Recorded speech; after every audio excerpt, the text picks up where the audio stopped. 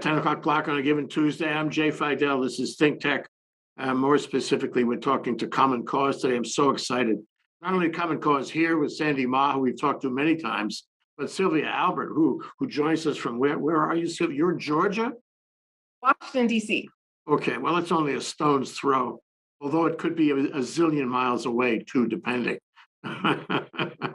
So let's talk about voting rights. My proposition to you in the name of this discussion, the name of the episode is it lost? Is the bill lost? Sylvia, you've been following this day and night, so see what you can do with that question. Well, thank you for having me. I really appreciate it. This is an important topic, and I'm glad that you and others are talking about it. Is the bill lost? You know, the question of this particular bill, I think, is less important than is voting rights on a whole lost? Have we really devolved into not having a democracy anymore? And is there a chance to still save things? And I think the answer to that is yes. I absolutely understand the frustration with Senators Manchin and Sinema with the failure of the Freedom to Vote Act and the John Lewis Voting Rights Advancement Act from passing. But I do honestly try very hard to remember that, you know, it took a long time for the Civil Rights Act to pass. It took a long time for the Voting Rights Act to pass, right? You know, John Lewis didn't get across the Edmund Pettus Bridge the first time. It was multiple times before he got across the bridge. So I don't think that voting rights as a whole is completely gone. I think the window for this particular bill seems to have closed with Senators Manchin and Sinema, but that doesn't mean that we stop. That means we change tactics and move to the states and other ways to protect the vote. I want to ask you about that. You know, it's like Sisyphus, you know, the myth of Sisyphus, where you keep, you know, trying to get up that hill and you get a part way and then whoop, you slip down again and then you just start again. You know, didn't we have a voting rights bill in this country? What happened? We did, and we do. What happened is that people in power want to stay in power. And the way to do that is to ensure that no new people can vote, right? If I want to stay in power, to do that, I only want people who vote for me to be able to vote. And so just that's what's been happening. You know, things have chipped away at the Voting Rights Act. And the reality is that the Voting Rights Act was passed more than 50 years ago.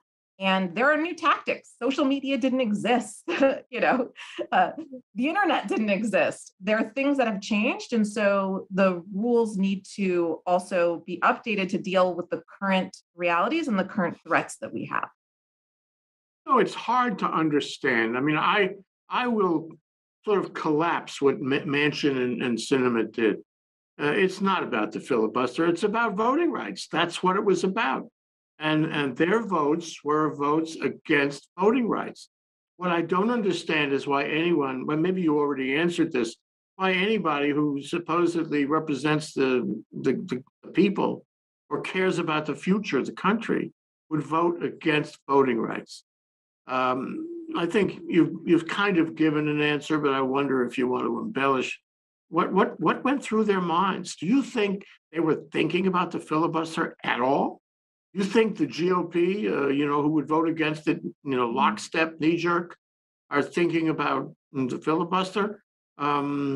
Maybe it's they want to stay in power, and they don't care about the country, and they don't care about sort of updating our government to meet the social changes that have taken place, that are taking place. I mean, we're at a real crisis point, don't you think? Oh, I agree. I agree that it's completely about staying in power. And regardless of party, politicians want to stay in power. I know that people have tried to make this bill a Democrat versus Republican thing. It's really not. It's about having access. It just so happens that that Democrats in power think that this bill will help them keep power, right? So it really is neither here nor there whether or not it's supported by Democrats or Republicans. In this case, yes, the Republican Party does not want to lose power by letting people actually have access to the ballot. so they're against it. Senators Manchin and Sinema have calculated for themselves that they can remain in power or maintain whatever power they want, whether it's in the private sector or not. And by continuing to stay with the Republican Party in this sense. So I agree. I think that they have made the calculation that they can maintain power by taking these actions, and that's what they're doing. I want to get to the question of what, if anything, could be done. And one thing you said a minute ago struck me. It said, well, it took several tries to cross the bridge and several tries to get certain civil rights in place in this country. But the question I put to you, look at all the things that are happening, all the risks, all the things that Trump revealed about the country or exacerbated. Do we have time? Do we have time to wait to cross the bridge later again? Or are we at such risk that we don't have the time? And we are in a situation where if we can't reverse this, and soon we will lose, I say we, I mean Democrats, will lose the Congress completely in 2022, lose the presidency in 2024, and they will have their way with us on public policy. Well, first, as I'm sure as Common Cause does not support a particular party, and so I can't really speak to I can be independent too, and right. Call me a person who believes in democracy. I don't know if that's politicized or a political party or not. Unfortunately, these days it does feel like it is, right? It does feel like a political party believes in democracy and one does not. But as I've said, I think that relates to what parties think they can do to maintain power. If we want to take the bridge analogy further, I would say, maybe we're not crossing the bridge, but we're finding ways to get around the bridge. We're going upriver. So, upriver. It's out of the box, upriver. Exactly. So this might not have been successful, but I'm sure you've been hearing already about various senators working on a bipartisan fix to the Electoral Count Act, which would protect against some of the shenanigans that the Stop the Steal groups have been working on. And we also have, as always, litigation. Yes, the Voting Rights Act is not in its former position and it's not as strong as it can be, but we will take those chances as well. We will work in state to pass good policies, and where there are bad policies, work with good election officials who actually want to help people have access to the ballot. So there is not one avenue. This would have been a great avenue, and I still think it's possible in the future. And it would have really helped ensure that everybody had the same access to the ballot across the country, regardless of their demographics and their zip code or their race. But that doesn't mean that we can't still be fighting the fight on the ground. And we have to, right? If the first time the Voting Rights Act failed to pass, everybody gave up and said, well, I guess we didn't make it, we wouldn't be here, right? You continue to gain momentum by working at the local level. And I completely understand that sometimes that's hard to remember, and sometimes it's hard to see the future of doing that. But the power is with the people, and when we activate it, we can make real change. Okay, I'd like to break that down a little bit, unpack that, as they say. On the question of whether you can break it's like Biden wants to break the Build Back Better bill into several parts, and okay, there's a possibility there of reaching bipartisan back scratch kinds of projects.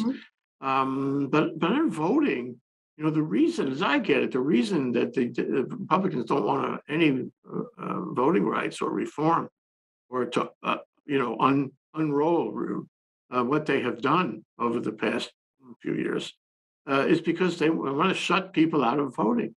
So if you say, well, why don't we divide that bill up into component parts? Let's pass a little this and a little that. They're going to have the same objection to every component part, and they're not going to do it. For example, gerrymandering, they're not going to do it. Mhm. And so, I'm not sure that even the the Counting Act or the Electoral College reforms and all that, if the status quo satisfies their need to stay in power, they're not going to do it. So I think my own thing, and I'm interested in your response. My own thinking is that that's a dead end because already that they have the votes, they have Manchin, Cinema, no reform to filibuster, and anything that smells like voting reform, they're not going to do it. So why even try? And your point is well taken. You have to do something we have to do because we're alive and we believe in this country. And so I would focus my attention on the courts. But what about the first part of that? You agree with me that breaking it down isn't going to work?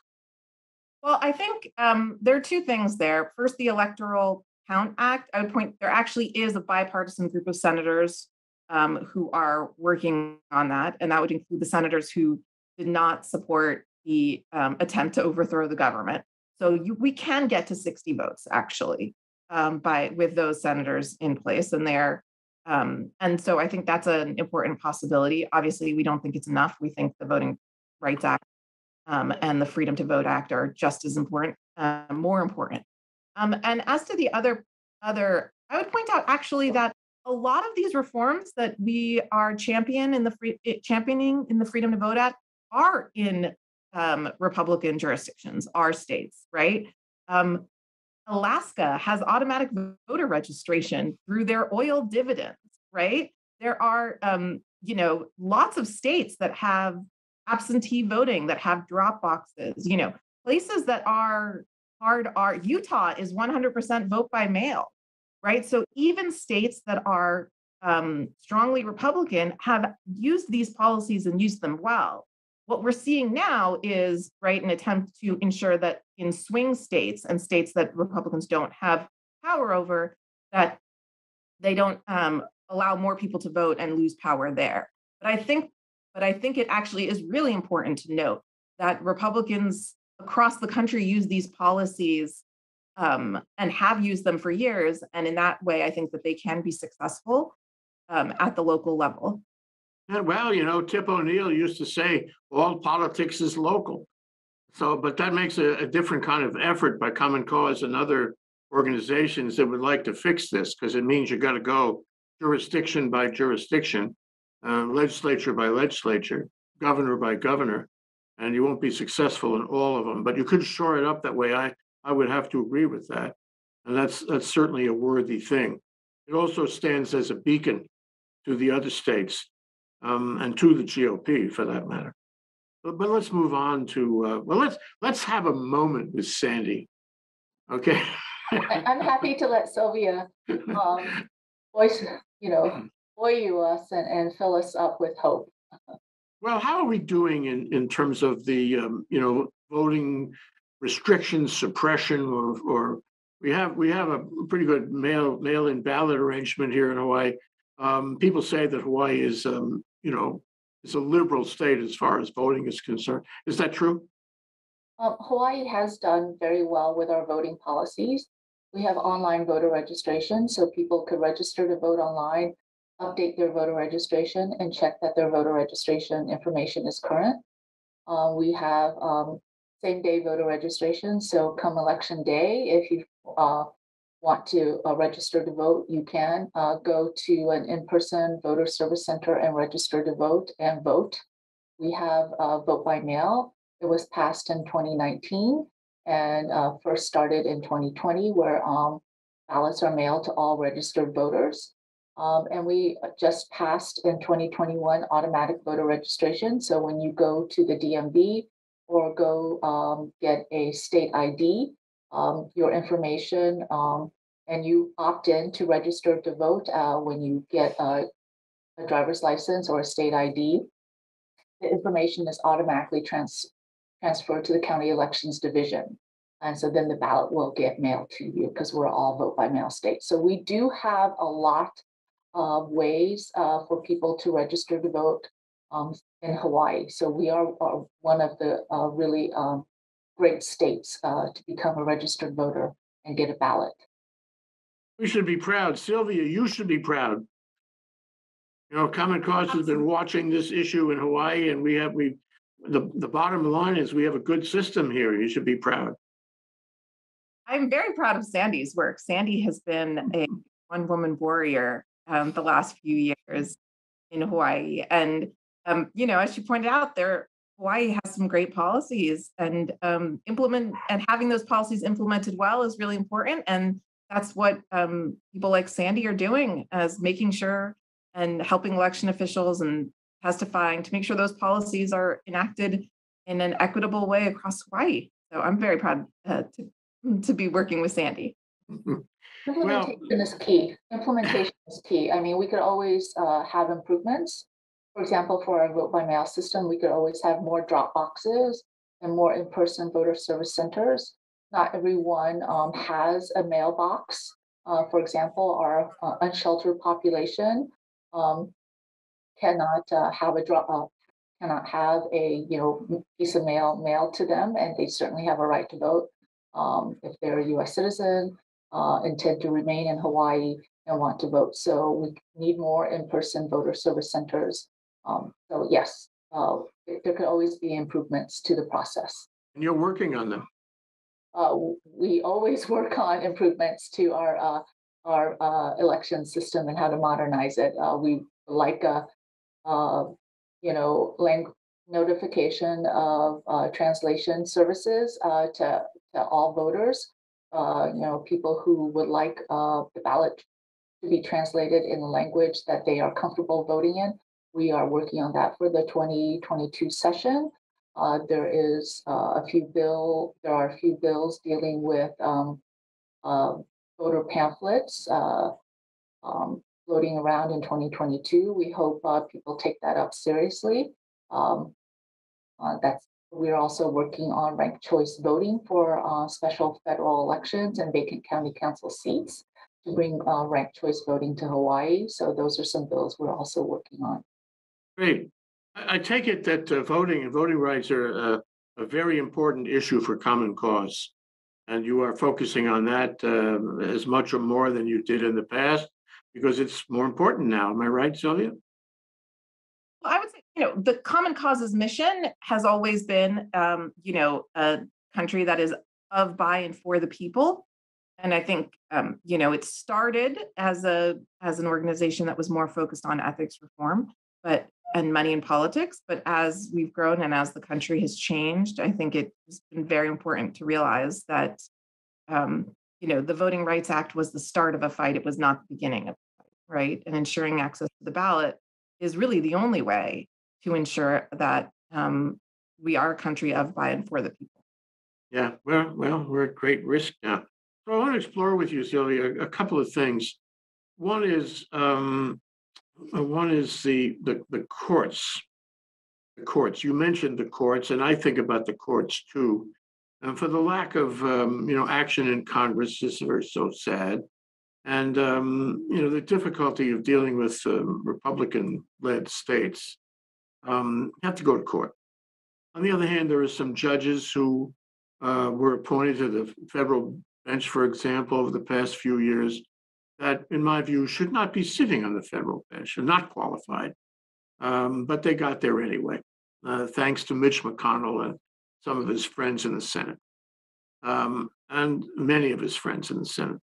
So I guess what I'm asking is how confident are you that you can get some of these obviously outrageous provisions that were adopted in Republican legislatures around the country thrown out in the courts?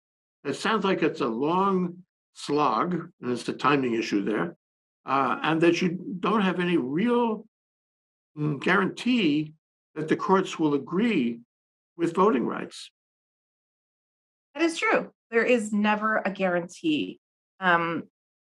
We obviously don't have the strength of the Voting Rights Act as it was and as it should be. And that is unfortunate, but that does not mean that we don't give up. There are also a good amount of state constitutions that that maintain a right to vote and allow us other avenues for litigation. And I also want to point out, even with those who are on the bench that were appointed by the former president, we have seen those individuals still follow the law and maintain our democracy. In the over 60 lawsuits that President Trump filed and his friends filed to try to overturn the results of the 2020 election were all thrown out, and a good amount of them by Trump appointed judges. So we, while we agree that there are judges on the bench who have taken actions that we don't agree with and we think are unconstitutional, we also think that there's still a chance and we still have to keep fighting. Oh, I totally agree. Big fight. It's a sort of a national fight because there's so many jurisdictions and so many provisions, and they're different. Some of them are more creative, even creative solutions, like Roe v. Wade in Texas. That's really creative. You got to give them credit for creativity, dark creativity, but creativity nevertheless. Okay, but in the end, you're going to have splits. You're going to have some judges who agree that voting rights is important for the future of the country, and others who are oblivious to that or who are politicized about that. And ultimately, the likelihood is going to get to the Supreme Court in some kind of crunch case, or maybe a series of crunch cases over voting rights. And one of the issues there is when is it going to get to the Supreme Court? And the second one is, what are they going to do? Can we rely on them to be non-political? Can we rely on them not to be, politicized? How do you feel about that? Can we rely on the Supreme Court after all the litigation in the lower courts? Well, I think, as you said, we can never guarantee, the courts are not guaranteed, and that is whether local or the Supreme Court. Just do want to point out, though, that cases that are brought under the state constitutions do not go to the U.S. Supreme Court.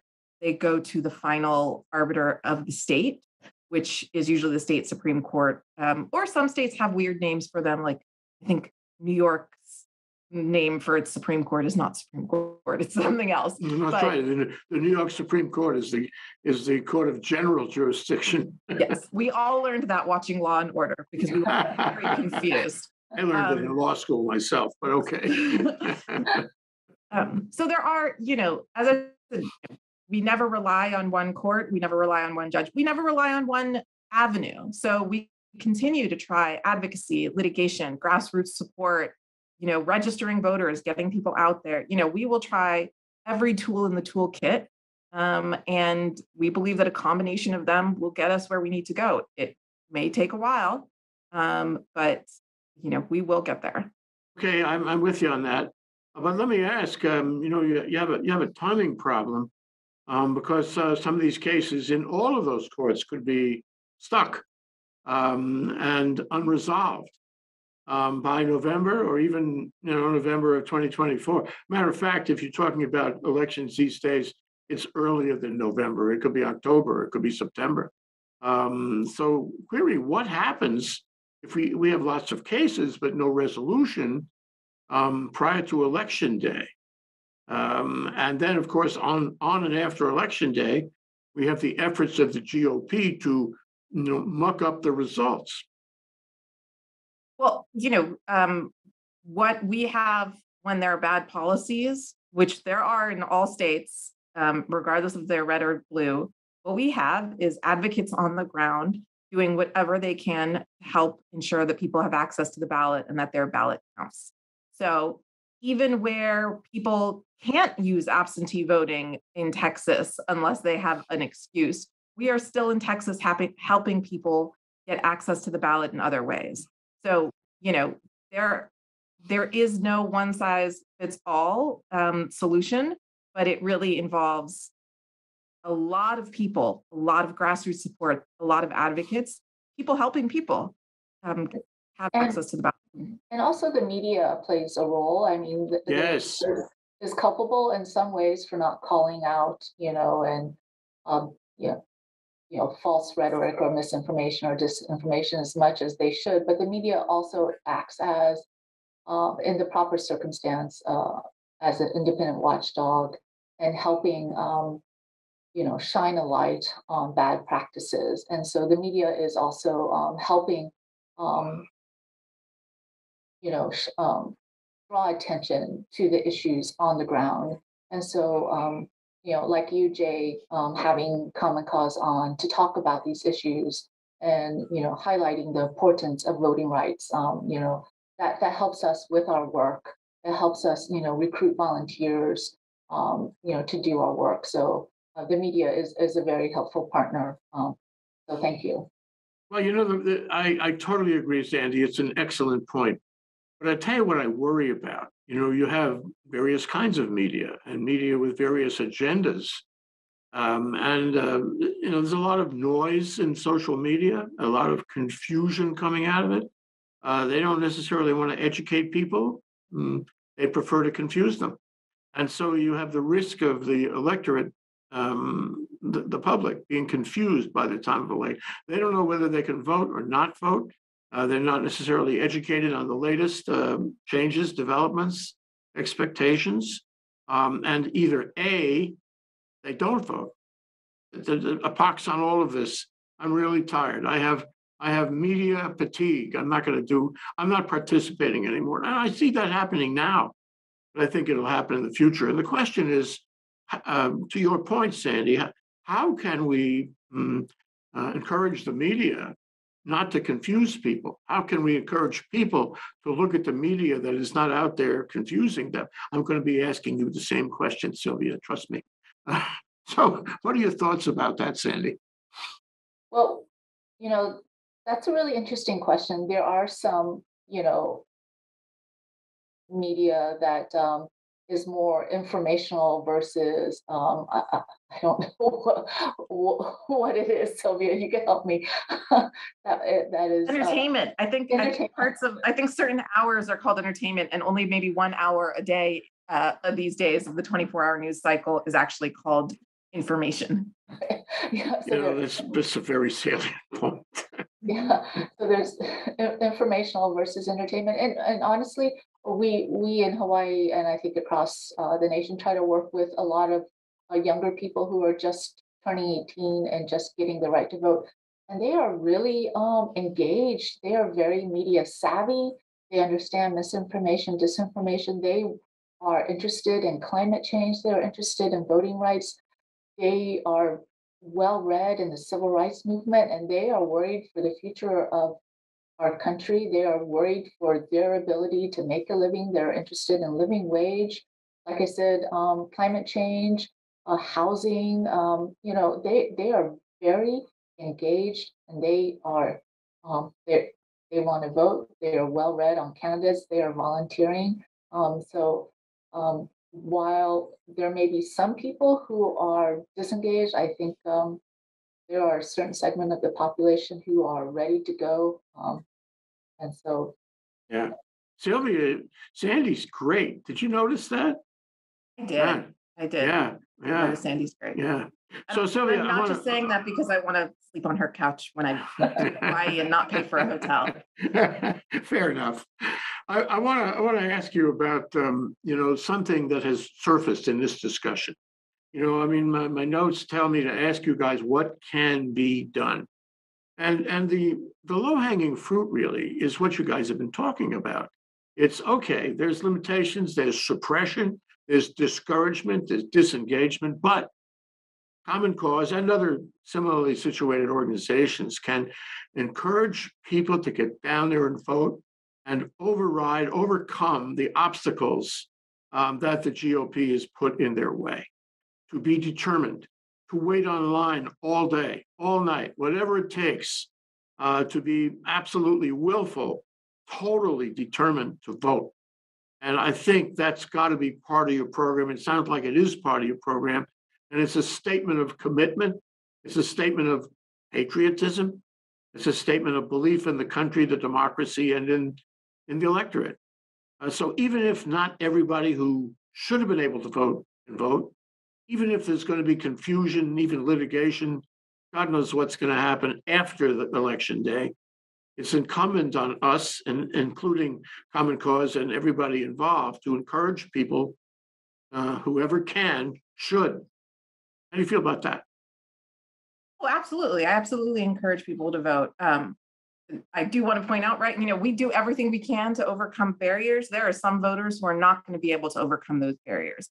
And I don't ever want anybody to think that they are unpatriotic because they were unable to do so. If you've got to work a job to feed your family and there is no way to get out there because the county has just consolidated all polling locations into one location in an area where there's no public transit, as is the attempt happening right now in Lincoln County in Georgia. You know, I want them to know that we still have their back. But besides that, going out and voting, being active, being engaged, it is the grassroots pressure. It is you speaking up for your neighbor who maybe doesn't have the time, effort, or even knowledge of what's happening to be able to speak up for themselves. So take note that even if you have never had any problems going to vote, if you think that it's easy for you, congratulations. I'm really happy for you. Know the struggles that your neighbors have and stand up for them and speak out for them when they can't speak out for themselves. What about accountability? We've seen some of that about Kristen Sinema in Arizona, where various elements of the Democratic Party are sanctioning her in some way. But in the long term, and if you take a long-term look at this, which you suggest we should do, what about accountability? If somebody stands in the way of voting rights in this country, they're standing in the way of a fundamental principle of the country. And over time, they should not be let off on that. There should be accountability. Is that part of the program? Should I be thinking about that? Should we be thinking about it? It's not just cinema. It's a lot of people who stand in the way of voting rights for their own agendas, their own silo, self-interest, what have you. We need to identify them. We need to make sure that they don't get into office again. Common Cause doesn't support or oppose candidates, but we do support voters, taking a look at the issues that matter and voting, voting for the candidates that support the things that they support. Really, every election is accountability, right? That is the reality. You are accountable to your constituents. And if you're not doing things in their best interest, it is up to them. And it is their right to vote in a way that supports their best interest. So we advocate for all voters to be aware of what's happening, to understand what their representatives are voting for and against, and to choose who will really represent your best interest. Yeah, and the best interests of the country. I think we've gotten into this thing about I'm from West Virginia, for example. I'm going to represent the interests of West Virginia and the guys that fill my coffers. But I don't really care much about the country in general or the future of the country. That's bad thinking.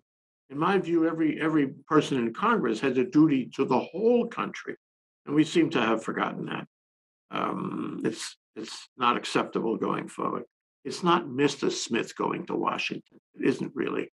So we're out of time, Sandy. I wanted you to give us the website that you would like us to look at, maybe to support you guys, and give any closing remarks that you'd like to give, and including comments about Sylvia. You can talk about Sylvia now. The website is commoncause.org. That is our national website. And you can find both the national organization and our state chapter on that website. And Sylvia is the director of voting and elections for the national office, and she supports the state offices. So anytime I have a question about any voting policy or elections policy, I contact Sylvia. She is a great resource of all voting and elections information. So we are so lucky to have Sylvia. And so that is Sylvia in a nutshell. Sylvia is wonderful to have around. Well, we were lucky to have you both, Sandy and Sylvia. Sylvia, can you give us your closing comments to the public, for the record, what you would like them to think and take away from all of this? And let me say before you even begin that I truly, in my heart, appreciate your work. In your way, you're saving the nation, and we need you. We need you so badly. We want you to continue to do what you do. You're a critical feature in the landscape of our democracy. Thank you so much. Really appreciate it. And as Sandy said, so are you and other media who are really bringing this to the attention of voters. And it really is paying off, right? More voters are talking about voting rights now than when I entered this field. If you'd said the words gerrymandering 10 years ago, you know, the policy wonks knew what you were talking about, but the man on the street did not. And I think we're changing that.